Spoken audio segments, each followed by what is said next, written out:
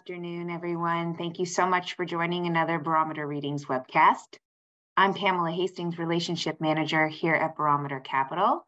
And on today's webcast, we will provide you with a brief macro overview. And of course, at the tail end of our conversation, be pleased to address your questions.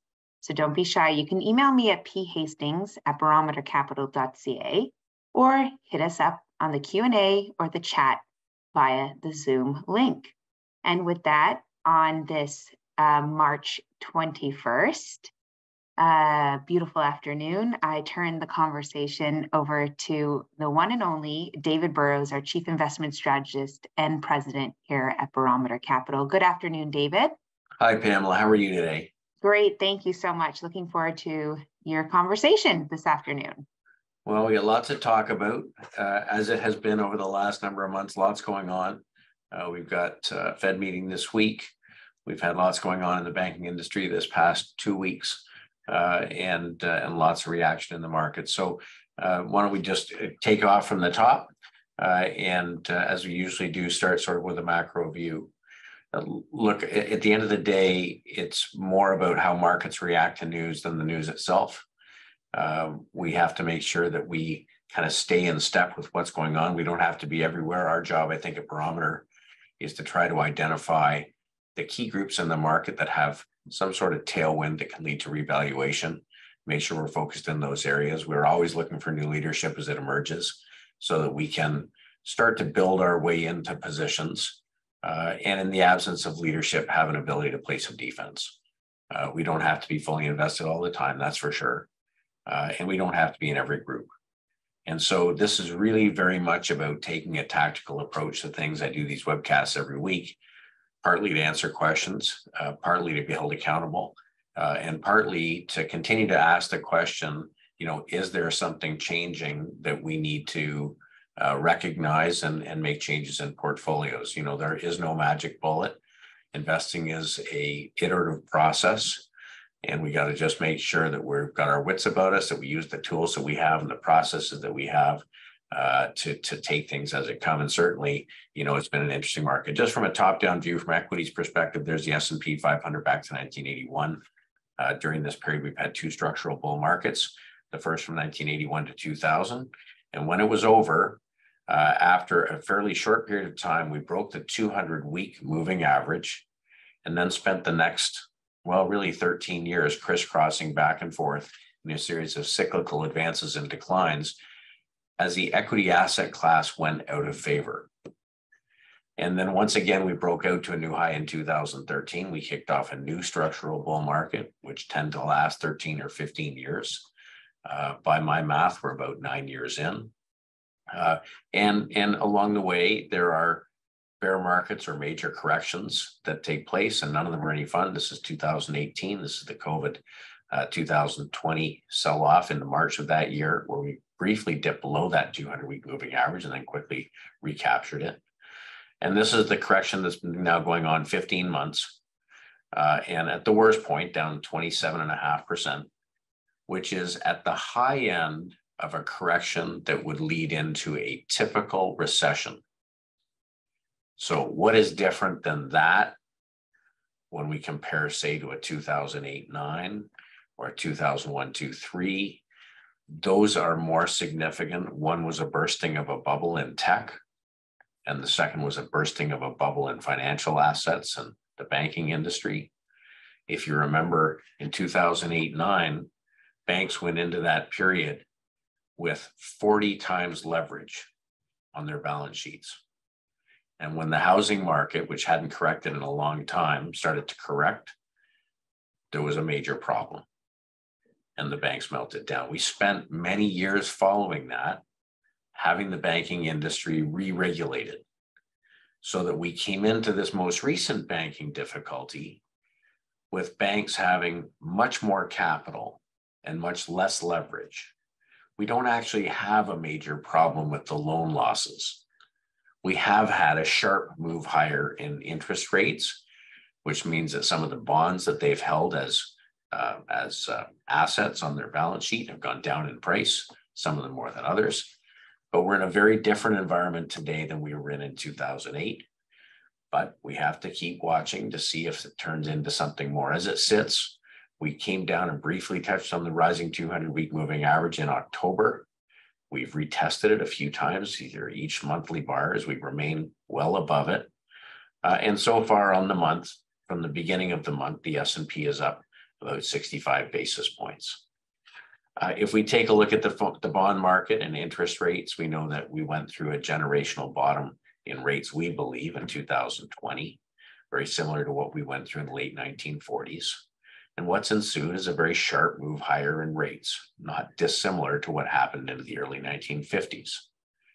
Now, during that period, interestingly enough, there were corrections, but the stock market rallied from 1951 through 1966 while rates went higher. The automatic assumption that higher rates can't be handled by the broader economy is incorrect, right? The 1950s and 1960s, there were bouts of inflation, but the stock market did very well, and especially dividend growth stocks through that period. But it doesn't mean there weren't sharp corrections along the way. If we look at the 10-year yield from 1981 to 2020, we had 40 years of a tailwind from falling interest rates. That helps certain types of assets. And since 2020, a sharp move higher in yields, most recently over the last number of months, chopping in a range between about 4% at the high end and 3.4% at the low end, as we've consolidated this initial move higher. For bond investors, including some of the regional banks, a very difficult period. If you take an ETF made up of 20 to 30-year bonds, the TLT, from the spring of 2020 through the worst point in October, that ETF was down 48%. Now, there's some distributions that come from that, interest payments that would help offset some of that, but that's a huge drop in price. Now, we know that the banks hold bonds on their balance sheets. They're not asked to mark them to market. So a lot of them are holding fairly large unrealized losses, some more than others. And Silicon Valley Bancorp was a great example. Caused a major problem for them, problem with their assets. When we look at commodities, commodities reversed a bear market that started in 2008 and 2020, rallied sharply, and over the last number of months have consolidated above a very long-term 200-month moving average. If we compare commodities versus the S&P, I think it was very relevant that we broke this trend back in the beginning of 2022, and since then have been consolidating above that trend line. My guess is at some point in the next few months, if not sooner, you start to see that reaccelerate, because you've made that structural shift. So commodities, in our opinion, are in a structural bull market. The S&P and equities in general remain in a long-term bull market. Bonds are in a bear market. And other assets that act like bonds or are helped by falling rates have a structural headwind at this point, things like real estate or high dividend paying stocks. So one of the important assets that we continue to watch is the US dollar versus the basket of world currencies. We know that through the bear market of 2022, the US dollar rallied sharply versus the pound and the euro and the yen and the Canadian dollar. And that was money looking for a safe haven. It was also money chasing higher and higher yields as the Fed was raising rates. And around the time the stock market put in its last low in October, we saw a reversal in the US dollar and a breaking in the fever of people looking for safe haven assets, and the US dollar started to back off. We know that the US stock market put in a low in October, put in another low in December, and rallied sharply through January. In the month of February, the US dollar bounced, having sold off a significant amount, having broken long-term trend. It rallied over the course of the last month, and during that time, the stock market corrected again. So look, we came up and we talked about this over the last few weeks. We tested the point where it broke down. It was unable to get through. It was unable to get back above the long-term measure of trend, which is the 200-day moving average. And over the last number of days has been backing off. I think this is significant. It tells us that there may not be as much a bid for a safe haven asset as what some people think. It also may mean that given the banking problems in some of the regional banks, there may be less impetus for the Fed to raise rates 50 basis points at their meeting this week. That would make the US dollar less attractive for international investors. It also probably would help risk assets. So we continue to watch this. As of today, we're back below the 50-day moving average. The 50-day moving average is below the 200-day moving average. These are all measures of trend. The trend for the US dollar is lower. That is supportive of risk assets. Now, we use the tools that we have to help make our decisions. Everybody's got their own tools. We believe that 70% of return comes from getting to the right asset class. So within the right asset class, finding sectors or themes that have a structural tailwind. So we spend a lot of time on top-down analysis, trying to identify the big macro trends. Which parts of our investable universe have a tailwind? Where is money getting put to work today? 20% of return comes from finding very specific securities to express our view. So our fundamental research team, led by Jim Skatakis, does work by trying to identify securities that have financial characteristics and technical characteristics that point to something that is good getting better, where we can see an expanded multiple and higher prices, where we can find areas of the market that are showing net new inflows of capital and find securities within those groups to express our view that meet our fundamental and technical tests. Well, that's where our portfolio lives. And it's a living, breathing thing. We have shocks to the system. We have shifts in the economy. We have changes in the underlying businesses. And all of them mean we need to have a very disciplined selling strategy, because we only need 20 to 30 securities in a portfolio to be diversified. There's 60-odd thousand that we could choose from. So we need to have a very disciplined selling strategy to make sure, make the analogy that if we had a store and we had inventory on the shelf that wasn't selling, that we would know to mark it down and get rid of it and replace it with inventory that's relevant, that people walk into the store wanting to buy tomorrow. So the portfolio is a living, breathing thing. We use stop losses on all of our positions. It means from time to time when we get shifts from a sector move, we get stopped out. That's okay. And make sure that little mistakes don't turn into big ones.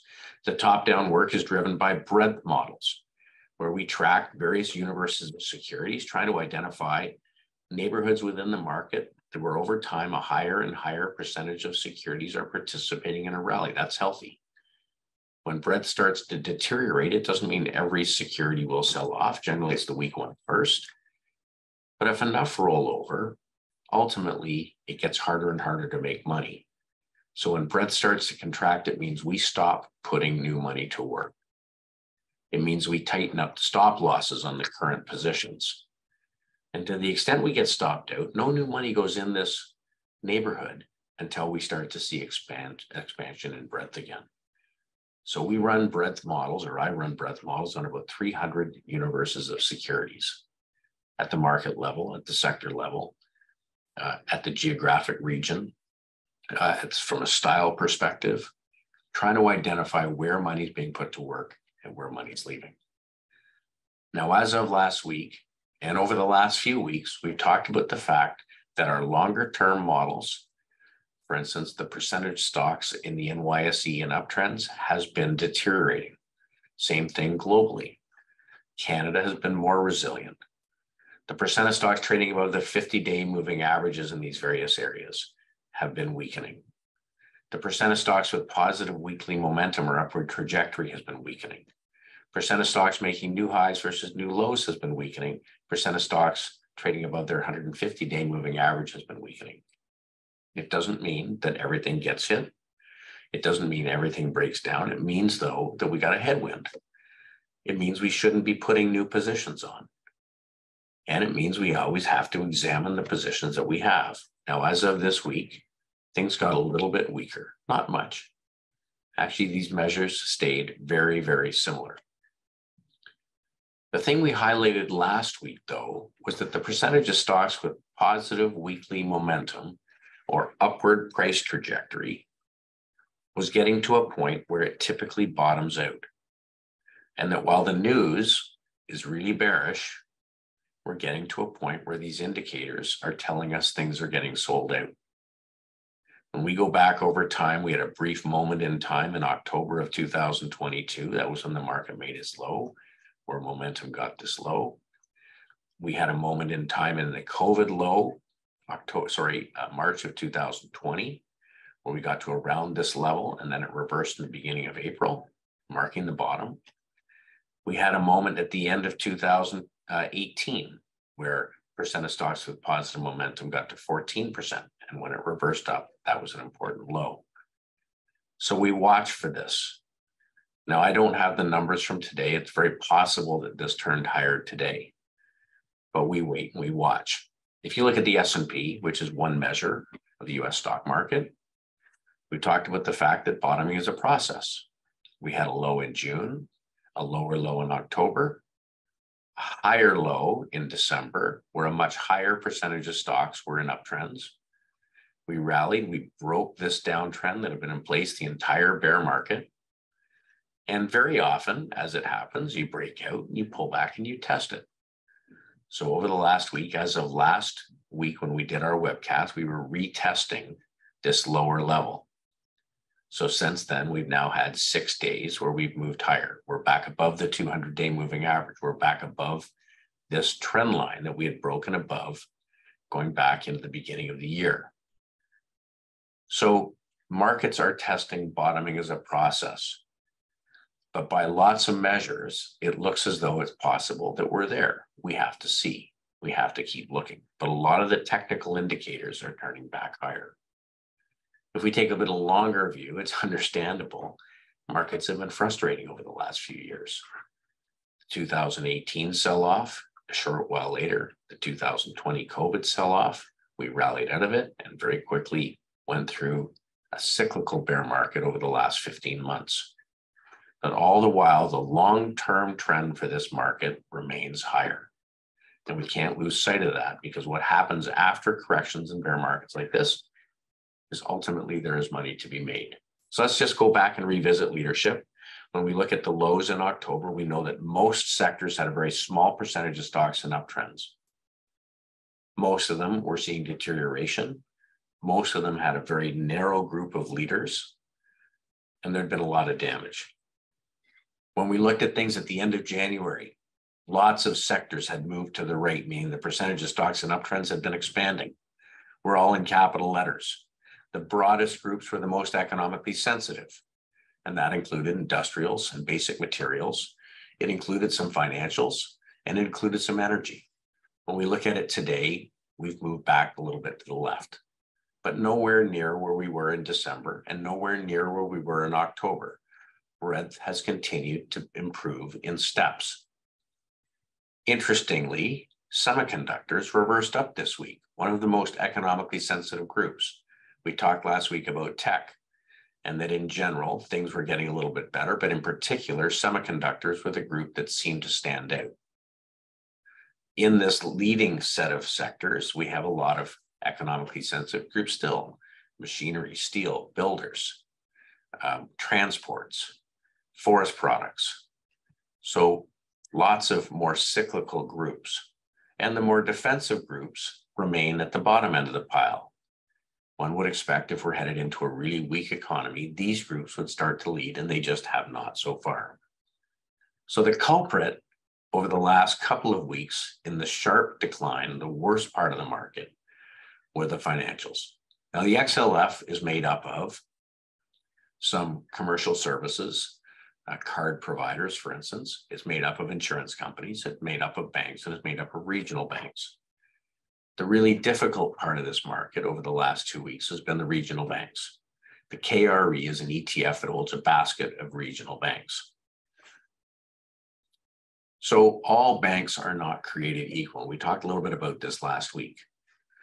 Silicon Valley Bancorp, the one that disappeared, had a very low percent of retail deposits, meaning a very concentrated deposit base, and a very high number of loans and assets against their capital. Let's go to the other end of the spectrum. JP Morgan, 50% of their deposits come from individuals, and they have the lowest amount of loans and assets versus their deposits. This is safe. This is risky. All banks are not created equally. They all are impacted by the sector, but we have to discern one from the other. When we looked at the banks that were impacted by the quality of their assets, at the top, you have JP Morgan with their capital at 14%. That's their tier 1 capital ratio. And if you adjusted for the impact of the fall in price of fixed income assets, it takes their capital down to a little over 11.5%. Take Silicon Valley Bancorp. They had 12% capital, but the impact for the unrealized losses on their assets took it to 0. Not a pretty picture. So when we look at our holdings in our top 10, number 3 holding in the firm is JP Morgan. It is the only very large bank we own in the US. We own no regional banks. It's seen rising relative strength since June. We have seen a series of higher highs and higher lows, and it remains above the 150 and 200-day moving average. It is basically where we were a week ago and trading better than almost 70% of the companies in the S&P over the last 52 weeks. We talked about Canadian banks, and we do have some Canadian bank exposure. If you look at deposit growth or contraction, US banks have seen some deposit contraction as money's left to go into things like T-bills or money market funds, while the Canadian deposit base has continued to grow. That's a different risk profile. Our large holding here is Royal Bank. This is the other major bank in our top 10 holdings. And on the week, it was up 2.6%, and it continues to behave quite well. Yes, it's pulled back from 140 to 130, but we're getting paid a great yield and there's great dividend growth in the story. Just to break it out for you, 51% of our financials exposure is banks. That's down from 55% last week.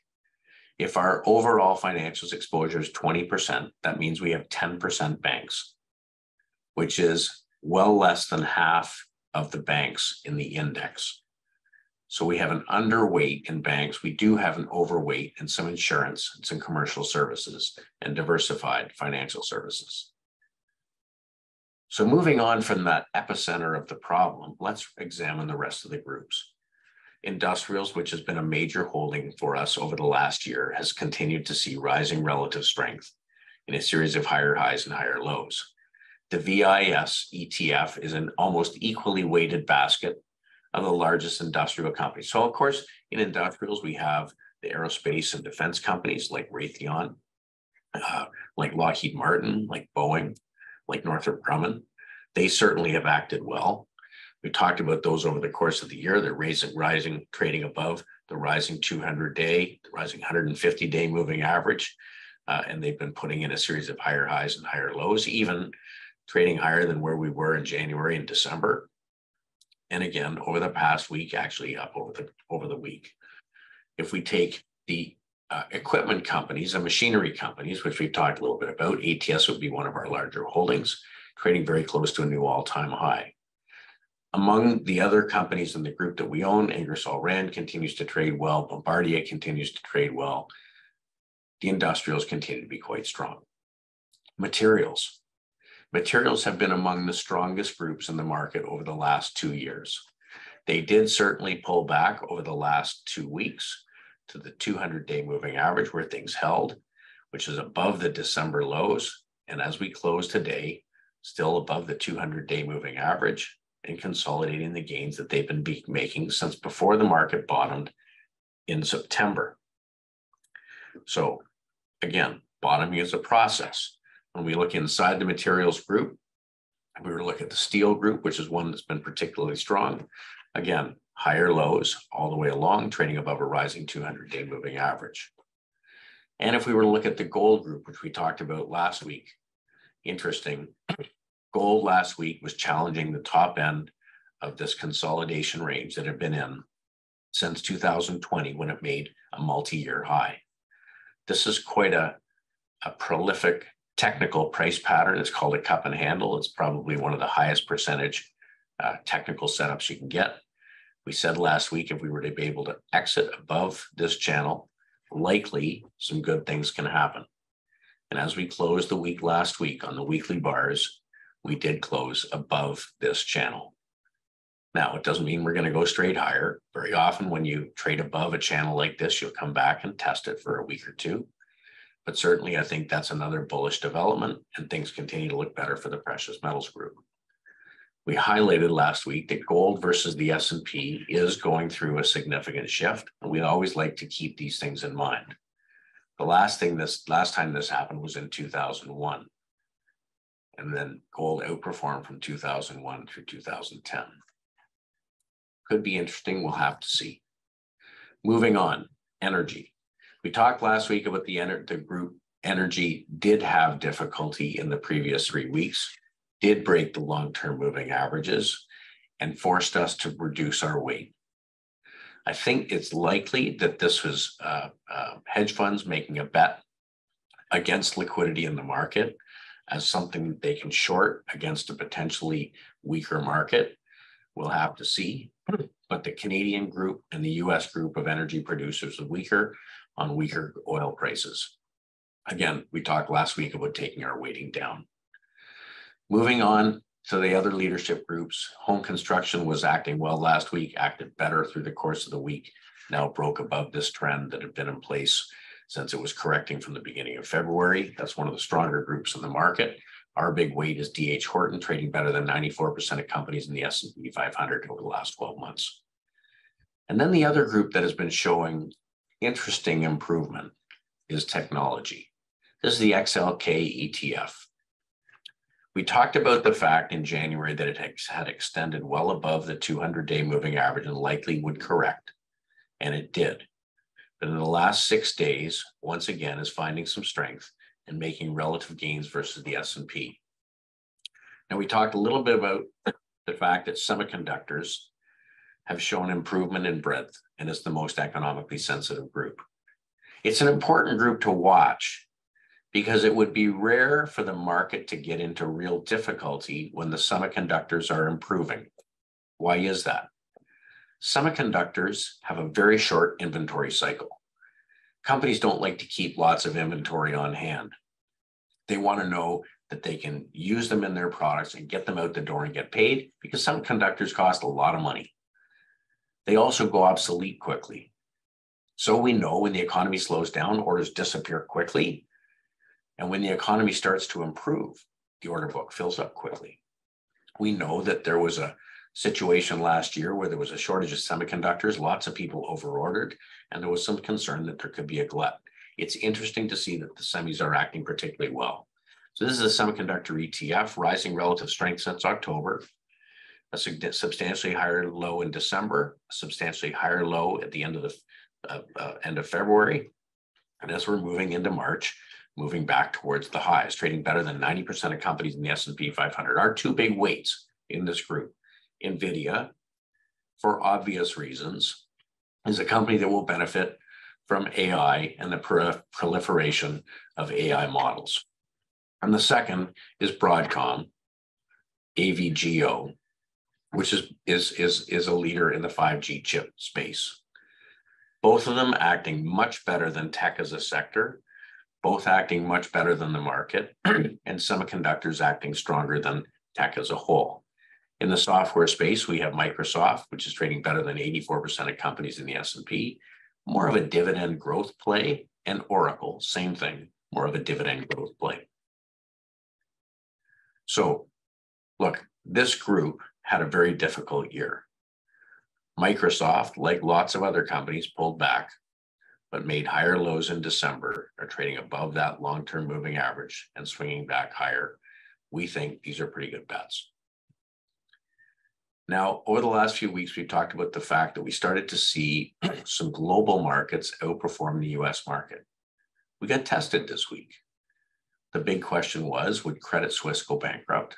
And would that have a major impact on the EU and then the EU banking group? Well, here we are a week later. The Euro Stoxx 50 did sell off. And over the last 1, 2, 3, 4, 5 days, right back to the 50-day moving average, very close back to highs, and very, very resilient. What do we like to see when there's a sell-off? We like to see relative strength the moment there is improvement in the market. And we certainly have seen that in the Euro Stoxx 50.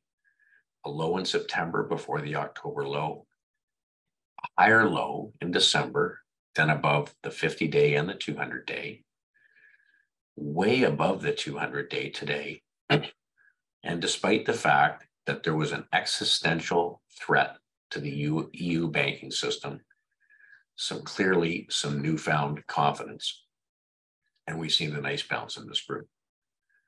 Mexico, which had been leading the US, continues to lead basically at the 50-day moving average and continues to act well. So international stocks continue to look interesting. Now, things that have been weak, is there anything that's changing? Well, high dividend paying stocks, just like fixed income, have continued to be relatively weaker. You can see relative strength versus the S&P falling since the beginning of January. Effectively, the super dividend ETF, which is made up of high dividend paying stocks, is trading effectively around where the market was in October when it made its lows. Significant underperformance. And it's made up of REITs, which are making relative strength new lows, utilities, which are making relative strength new lows, consumer staples, which were a little better this week, but still underperforming, and healthcare, which continues to look weak. So my message that I take away from the market is that the economically sensitive groups still act quite well. I think so far from what we've seen in the financial services group, the weakness was pretty targeted in some banks that had very poor risk controls. When we look at dividends, it's very clear. Dividend growth stocks continue to outperform high dividend paying stocks. So the long-term picture hasn't shifted. Equities in general remain in a structural bull market. Global equities are looking a little more interesting than the S&P. Fixed income looks not interesting at all, other than very short-term bonds, which is a place to hold some cash. Dividend growth continues to lead, which makes sense if we think that rates are going to be sticky. And when we look at our weightings, we reflect all of these things. The fact that we have a significant weight in short-term government bonds means that we've got some dry powder for when our indicators turn higher. We've been holding off on putting new positions on. We have a little bit less in financials, but we have a low weight in banks. The banks that we own are the safest, highest quality banks in North America. We have about a 50% weight in technology, but our technology positions are acting well. Industrials are significant overweight. We have a small overweight versus the S&P, or an underweight versus the TSX in energy. Our materials are an overweight. We have some short-term corporate bonds and a little bit of cash, and then underweights in consumer discretionary, consumer staples, communications, healthcare, real estate, and utilities, the more defensive groups. Look, people time seems longer than market time. And we are going through a process to digest likely the end of this rate cycle coming from the Fed. We're digesting the stress that it's put on some institutions with poor risk controls. And on a relative basis, the sectors that we're focusing in are holding in quite well. But it's a step-by-step process. Credit spreads are not blowing out. This is when credit spreads blow out. This was COVID. This was the excess return a bond investor was demanding to buy an investment grade bond. And this was nothing like what happened in 2008, which was much, much worse. Where we sit today is better than where we were in October, and certainly not blowing out. We're going to watch it. We're going to look for any sign that it's changing. From a volatility perspective, this was the spike in volatility in 2020. These are the various spike points over 2022, where volatility spiked at the worst points in the market. And again, we spiked last week to a lower level, and very quickly, volatility's dropped over the course of this week back into a normal range. So we got to continue to watch. We think we continue to be in a structural bull market. We will get more defensive if things get worse. We have between 25 and 35% cash across most of our portfolios. It gives us flexibility as things start to improve and as our short-term indicators improve. We can't manufacture a better market environment. We can only deal with the market that we've got. And I feel very comfortable that we're positioned in great places right now. So with that, Pamela, if there's any questions, certainly happy to answer them.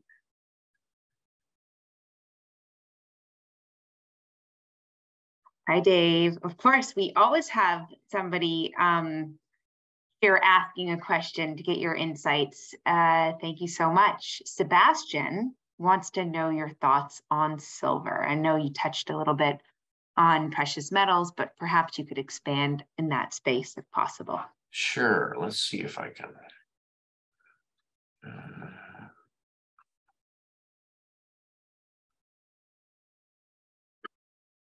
So let's look at it this way. First of all, if we just start with silver itself. So this is a 5-year chart. Let's make it a 1-year chart. Let's take it off log. Okay. So a lot like stocks, we made a low in October. We retested lows in March. We're trading above the 200-day and the 50-day moving average.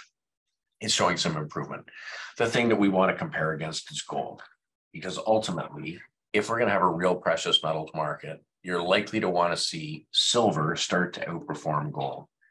And this is the big question. And I have to look at this another way.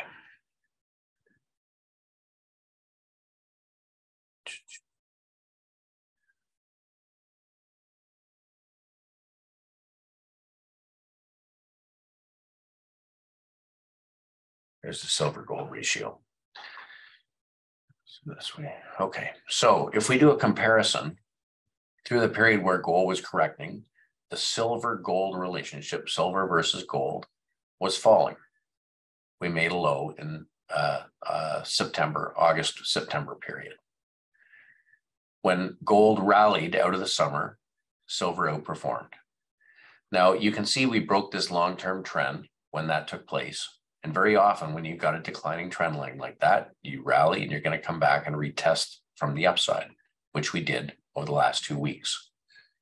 We had a sharp reversal last week. We had outperformance today. So I think that this is a harbinger. Even though precious metals were weak today, they pulled back and retested the top end of the range they've just broken out of, that this is setting up. Now, silver is a little bit more economically sensitive. There's some industrial uses beyond investment uses.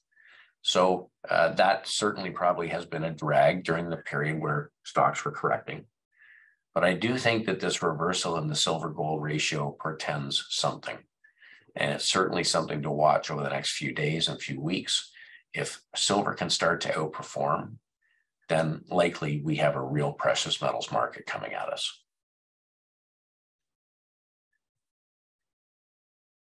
Dave, let's see if we have any other questions here. Oh, actually, this is an interesting one, just because we haven't spoken about crypto recently. Dave, any thoughts there? Yeah, it's funny. I've been a bit shy about this. I think most people know I post generally 3 or 4 things a day, and the last 2 weeks, for the first time in a while, I've posted a little bit about crypto. We certainly have been seeing things act better. There's a weekly chart. Let's put it in log form. So this is Ether. We had a low in June. We had a low in November. We certainly had a higher low in December and January, trading above long-term moving averages, 250 week. Something's happening. I was showing Ether versus the S&P.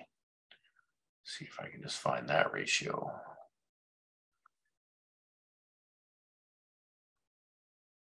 Yeah, Ether versus the S&P. So, something's happening here. Gold is acting better than the S&P. Ether's acting better than the S&P.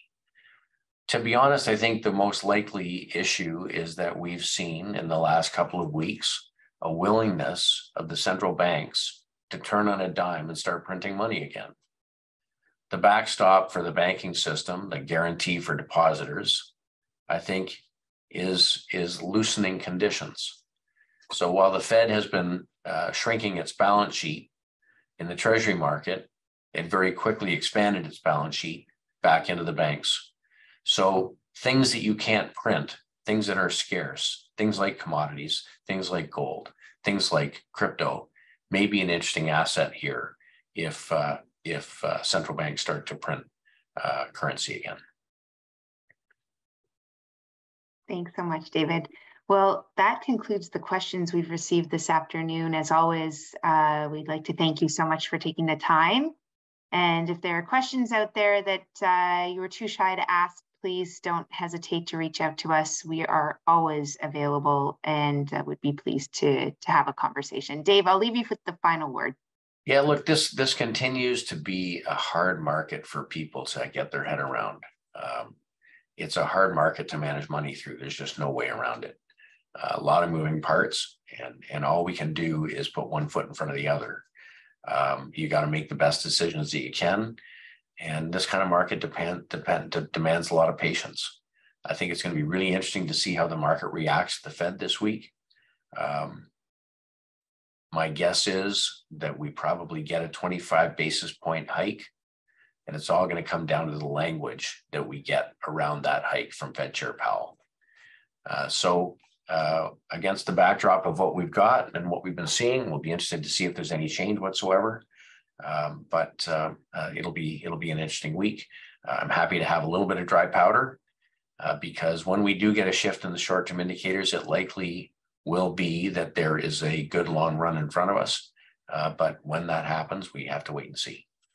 So anyway, thanks everybody for joining us. If you've got questions you're too shy to ask, don't hesitate to reach out to us. If you're interested, certainly don't hesitate to follow us on Twitter, regular poster. And we got lots of interesting things to say. And if you're not interested in that, well, we'll be back next Tuesday. So thanks everybody for joining. Thanks, Pamela. Thanks, Dave.